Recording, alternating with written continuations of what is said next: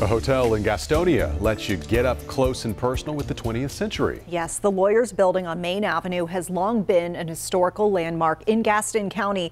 It was once the site of tense meetings and also money dealings, and now it's a 35-room luxury hotel. Our very own Larry Sprinkle takes us inside. In the middle of downtown Gastonia, North Carolina, is a real piece of history.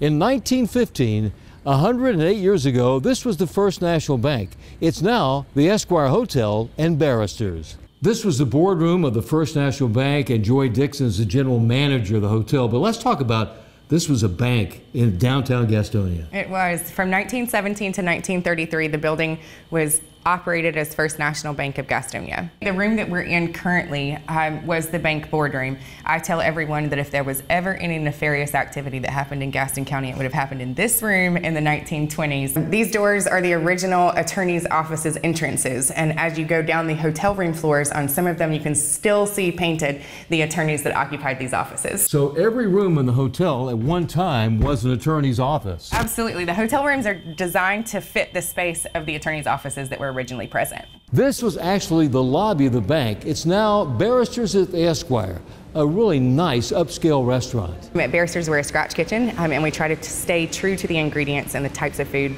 that people love and are very endeared to in this area. We are going to give you the freshest ingredients that we possibly can. We're going to try to let those ingredients speak for themselves. So you're going to see things like peas and collards and grits.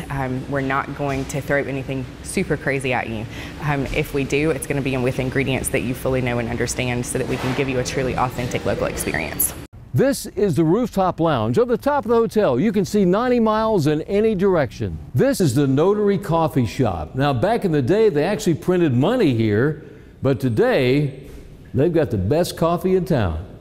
At the Esquire Hotel, Larry Sprinkle, back to you.